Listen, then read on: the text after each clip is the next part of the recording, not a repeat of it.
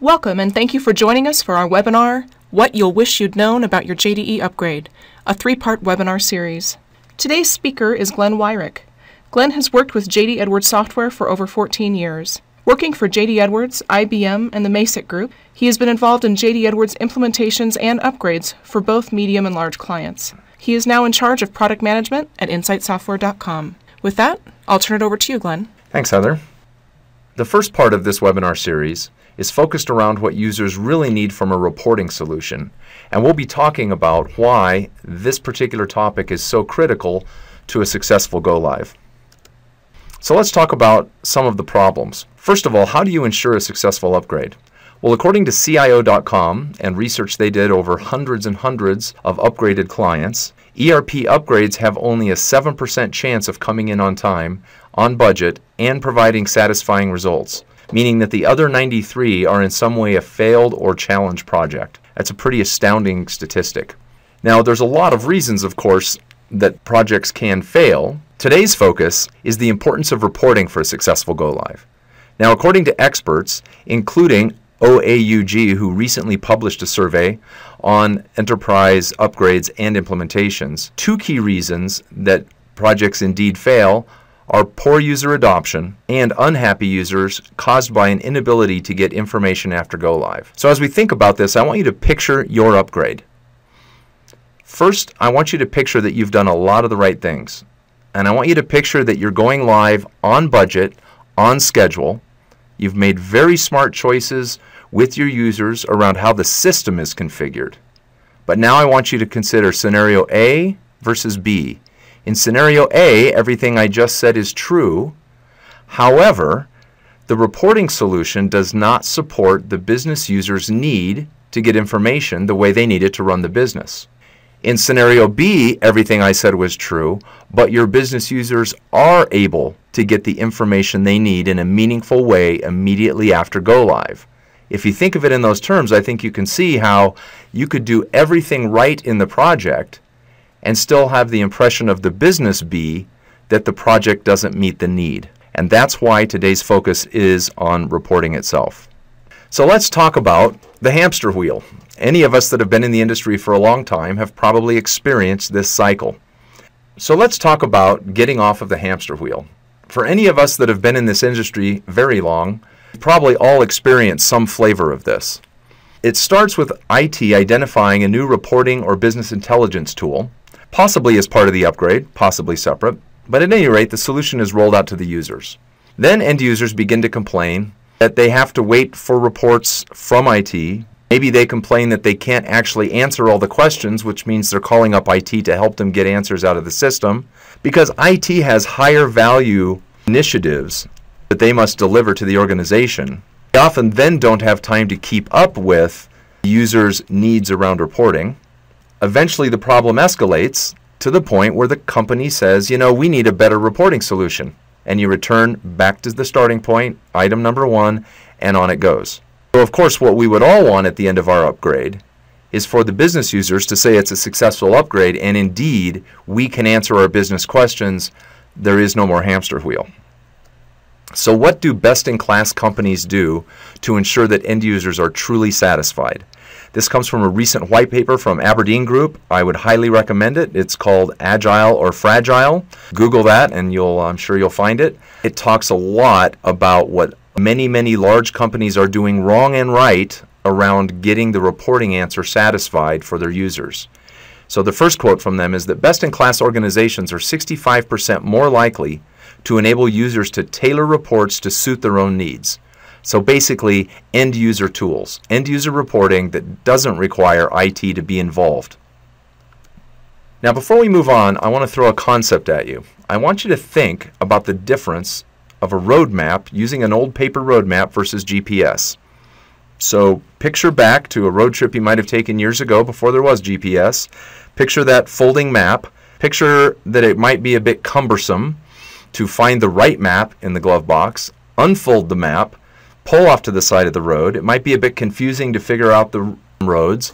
Could be error prone, the whole process, especially if it's night. Maybe it's raining. Maybe you can't see street signs. And if nothing else, it's definitely a slow way to get the information. Now fast forward to today, And I would say most of us probably don't use paper maps anymore. We use GPS. GPS is quick. It goes live immediately. Doesn't require any training at all or very, very little. It's simple, it's accurate, it's effective, and very important, what GPS does is it takes an otherwise complex problem and makes it very, very simple for the user. So why are we talking about roadmaps and GPS? Hold that thought, and we'll come back to that later.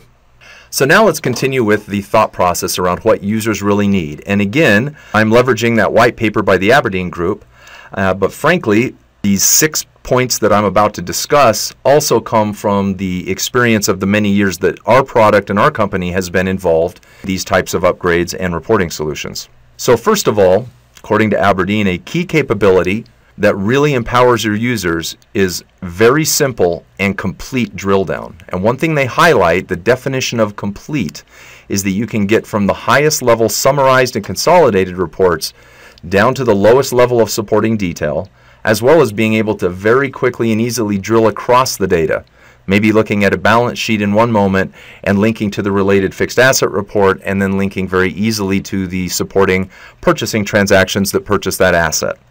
Next is a very important point. This starts to highlight the GPS concept. Supply sophisticated combinations of information, provide them in a very seemingly simple form for the business user.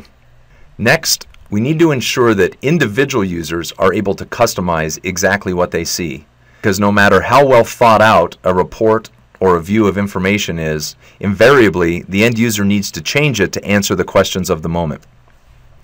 This leads right on to the next point of the need to provide easy access to the exact information required. Partial information still leaves the business user wanting and still wastes time and causes inefficiencies. Then a big point that's made in this white paper, as well as several others that I've read, is that we want to minimize the number of reporting products that any given user has to use. Ideally, we want to provide users just one single reporting solution. Now, it's a bit utopian to assume that at a large enterprise you can get by with only one reporting solution. But there are many case studies today where businesses are able to deliver a single reporting solution that satisfies the vast majority of reporting requirements, and for many of the types of users, the day in and day out business users, they can indeed get the answers out of just one system. The final point involves a trend that's been occurring in our industry for several years, where business users more and more are taking the lead in driving reporting solutions. And in fact, Aberdeen Group does say that best of breed companies take this approach. Going back a couple of decades, IT almost always made these kinds of decisions. Nowadays, letting the business users be involved in that decision-making process is a key to making sure you deliver the right product back to them. So let's take a look now. I've talked quite a bit in concept about meaningful answers, total empowerment, what business users really need. So I'd like to show you some examples. And what we're going to focus on is, first of all, that users get easy access to the exact information required. We'll see what that looks like. We'll also be looking at the concepts of minimizing the number of reporting products to get the meaningful answer, as well as users being able to customize what they see. So as I switch to this first example, I also want to bring you back to the concept of a paper map versus a GPS. So this first screen that we're looking at is just a listing of purchase order details. It's a transactional report. This screen is extremely similar to what you would see in JD Edwards, and in fact what we're looking at here is live JD Edwards data in a transactional form where I have a giant listing of purchase order reports. Now this is very much like a paper map. I'm having to troll through a lot of information to try and get meaningful answers out. So let's say, for example, the exact business question I have is, I want to know the average price that I'm paying for any given item by supplier, and I'd also like to know which suppliers are charging me more than my average and less than my average. Now in this paper map version, that's a very difficult answer to find.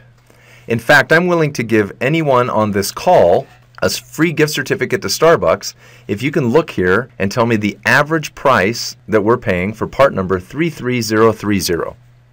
Obviously an impossible task.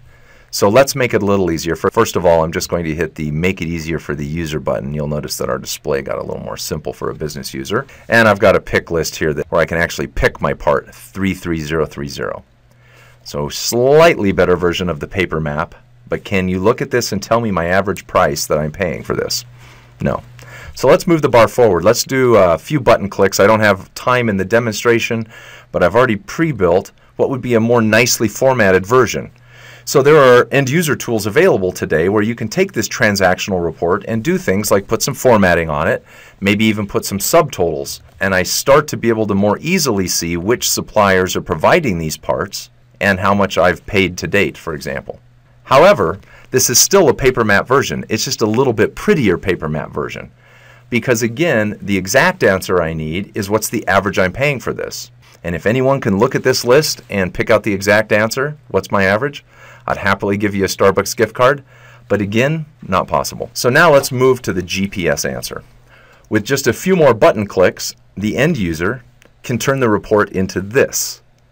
Now this is truly showing me my average, because here I can see that this number represents, of all the orders so far, that I'm paying $804.82 for this part, and with my conditional logic and formatting built by an end user, I can quickly see which suppliers are charging me more and which are supplying me less. Now this is the GPS answer, because we've masked the complexity, yet we've driven me directly to the answer. This is my ending point. Now, in the meantime, remember another topic that the Aberdeen Group research paper talks about, the ability to drill in meaningful ways to answer the business question.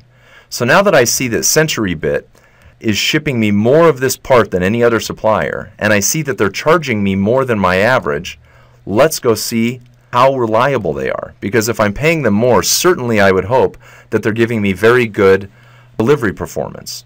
So now I've drilled into what, again, this is a somewhat complex answer, because to understand how late I am, I have to know what was the committed delivery on the PO and then know the receipt date from my receipt system. And here I can see that this supplier has given me 100% of my deliveries late. So let's find out how late, how many days late were the deliveries. We'll just drill one more time, and I can see that all of my deliveries were late. Some of them were 15 days and some of them were 23. So my GPS version of the answer has highlighted at my fingertips that I've got some real issues around my suppliers potentially. And now I know where to go and start solving business problems. So that's example number one. But just before moving on to the next example, think about the concept of having one single reporting solution whenever possible to empower your business users. This all came from a single reporting solution, so we would highly advise that to make your upgrade successful, you want to put these kinds of business answers at the fingertips of your business users. Now, there's a big red company out there who is your supplier who would say that this kind of an answer could come from JD Edwards or their new user-driven reporting product. This report also could come from that. However, to calculate the average price per vendor and do these types of analytics would require a business intelligence solution. So that would be yet another reporting product. Then your ability to drill from that BI solution down to these meaningful details actually requires a whole bunch of extra work that isn't natively supported in any of the products. So now you're driving your users to multiple different places to get the answer. And as Aberdeen suggests, that adds to the complexity and to the negative impression of your upgrade. Okay, I want to move to the second example. Now, in the interest of time, I'm not going to show you the paper map version of this report. I'm going to describe it to you, and then I'm going to show you how what we're seeing now is the GPS version. What we've done is, with just a few end-user button clicks, we've combined many different tables from JD Edwards, which include the AP invoices, the AP payments, the purchase orders table, as well as the receipts table. Now, we've done this because the business answer we'd really like to understand is, how is my payment performance relative to receipts, and do I have any cases where I'm not paying? Am I paying when I don't receive, or am I not paying when I do receive? So the paper version of this would be maybe an end user tool that allows you to build one report over your invoices table in AP, another report that builds over the payments table, another report that builds over the PO table, another report that builds over amount received, and you would get a listing. But again, you'd have to troll through your paper-based map and really have to work a lot to work out what the answer is. So instead, with just a few extra button clicks, we've done the GPS version where we map the complexity that this report involves. And if you've ever tried to get this business answer out of JD Edwards, you'll know it's an extremely complex and difficult answer to get. But here in the GPS version of my information, I have this variance column. that shows me specifically only when I have a problem where I've received something and the payment is out of balance. So in this case, I can see for this given supplier, IT Solutions, that I have $750 out of balance. Now, furthering our example of the power of drilling, let's go down and understand what's going on with these payments and find out specifically what payments are past due. And now in this more detailed version of the same report, I can see that I am past due by this many days, and I can see that these two rows balance out in payment versus receipt. However, here I'm still sitting open. So now I know that I have not paid payment number 6516, and that is what's causing my out of balance condition. So again, kind of the old-fashioned way of doing this in JD Edwards land would maybe be to build 4 or 5 different reports, possibly dump out to Excel, try and manipulate that answer. The GPS version is putting the power at the fingertips of business users who can rapidly pull that information together, and the GPS points directly to what the problem is. All right, I'd like to move on to one final example. This final example is a financial report, but not a financial report merely for the purposes of finance, but for empowering your entire business user community. So what we're looking at here is a global consolidated income statement that in this case represents my 4 different companies spread globally. Now this could be companies that are on separate JD Edwards instances all consolidated together, or companies all sitting on a single JD Edwards instance all consolidated together. Now first of all, on the subject of not driving your end users to multiple reporting products, there are some out there who would recommend to get this kind of report you use a product like Hyperion that specializes in consolidated reporting. But again, that's one more place end users have to be trained to go. And then the other difficulty with a product like that, because it doesn't have access to the real-time information, you have difficulty drilling down to the supporting information. So here again, what we're looking at is the GPS version of the answer. What we have is this highly consolidated report looking at my real-time data as opposed to just a mere old-fashioned map listing of a bunch of GL transactions. Now we've also used conditional formatting to highlight where things are going wrong and right. So first of all, as a business user, maybe I only care about one company, so I'm going to filter down to just company 3. So this is still a highly consolidated report, but now only for all of the business units in my company. And the GPS allows me to get right down to the answers I want. Maybe today, although I can see I have some things to work on in my cost of sales since it's red, I want to focus today on revenue, so I can drill further and further into my revenue live on screen. This is real-time data, and now I can see that my product revenues are really trending in the right direction. And so actually for today's purposes, I'd like to get some further understanding to that, so I'm going to go look at my 6-month revenue forecast. So again, the end user has the GPS directing them to the meaningful answer.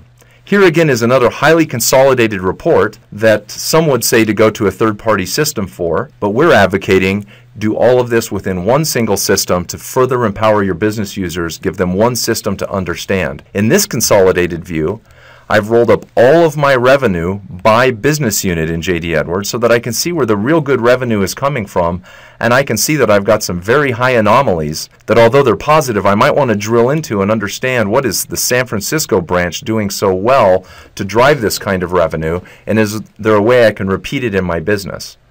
The next logical question might be, who are my customers driving this revenue that I see projected? So I may want to take a drill and just take a look at who are my top 10 revenue contributing customers in Company 3. So what these 3 different examples have shown is first of all the real power of complete drill down capability. And again, this is really only possible if all of these answers are coming to me from a single solution. Next, we've seen the sophisticated combinations of information that are actually being provided in what seems like a simple form to the business user, again, much like a GPS, directing me to the meaningful answer and allowing me to not have to worry about how complex the underlying data is. We really also saw how we can provide easy access to the exact information required.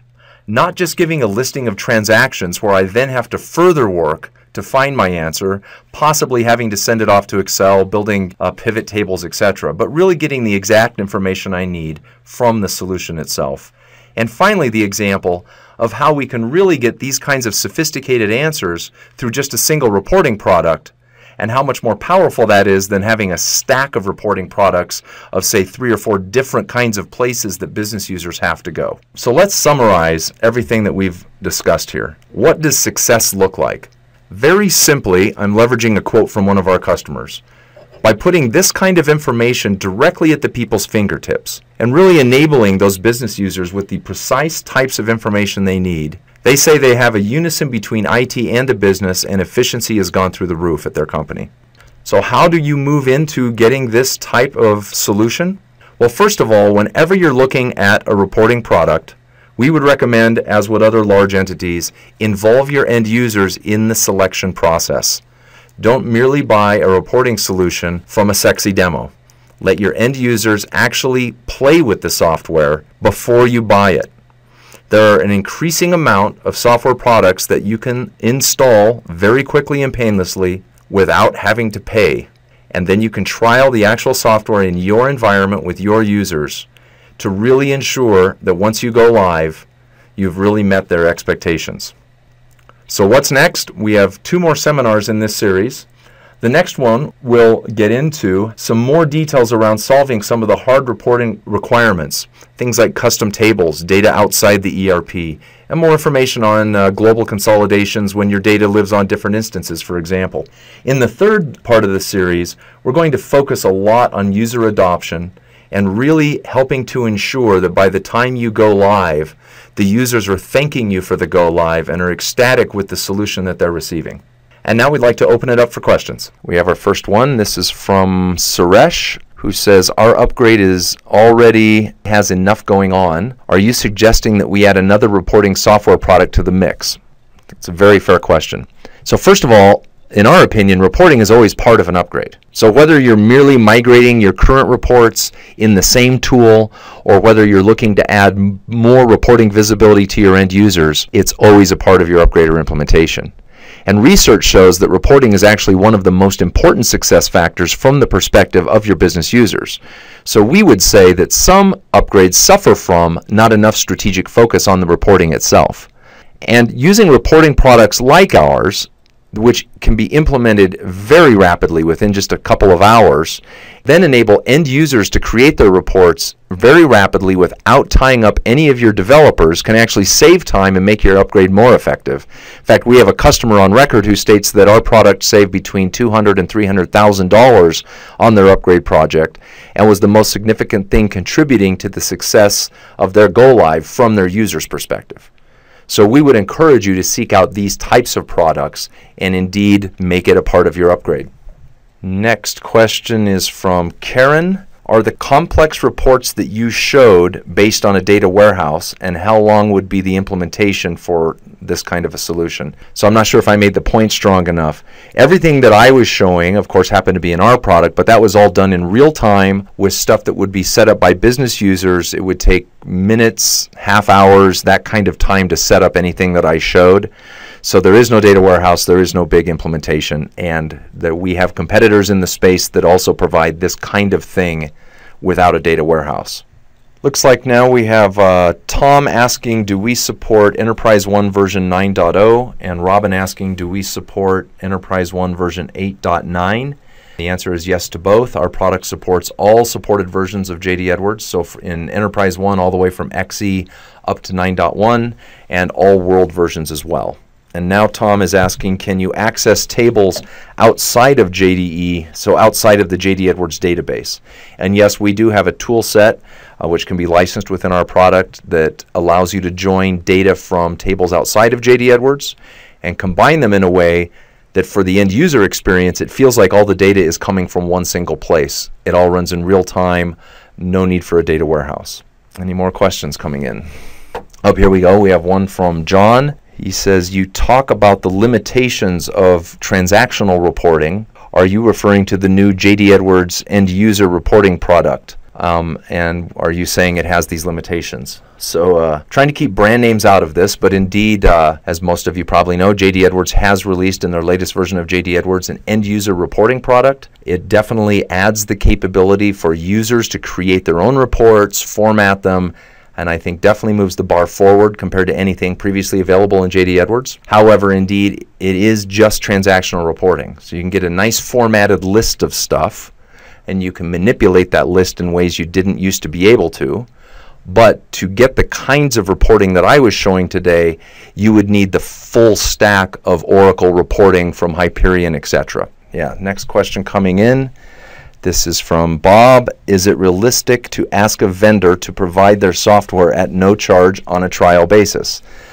Well, we're a little biased because we always encourage our prospective clients to install us and let their end users use us over their real data. That way you don't have to wonder if we're really answering all those very important business questions. But I will also tell you that a growing number of vendors in our space enable you to do the same thing. And certainly we see that this is a huge value in your ability to ensure that you deliver what the end users are looking for. I was just reading an article about BI that talked about how some of the bigger vendors in that space, including BI and reporting, have intentionally manipulated the situation over time to make pre-purchase trials seem unattainable. And what that article suggests is that you seek out the vendors that allow you to look at the software first, because a sexy demo never really tells you whether or not it's going to meet the needs of your users. And it looks like we're about out of time. I don't see any more questions coming in. So I'll turn it back over to you, Heather. This concludes the webinar. Thank you for joining us. Please stay tuned for the follow-up sessions in this series. To learn more, visit insightsoftware.com/webinars.